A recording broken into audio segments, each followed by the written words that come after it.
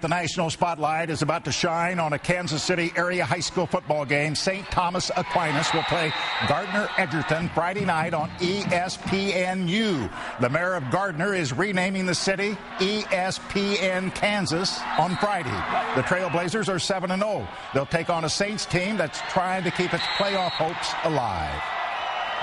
They've lost their last 2 games, but they're going to come in here, wanting to win, because they lose, they're not going to make it to the playoffs. We're not really going to pay attention to any of the accolades about ESPN and all that, because it really doesn't matter to us. The only thing that we have to do is win this game.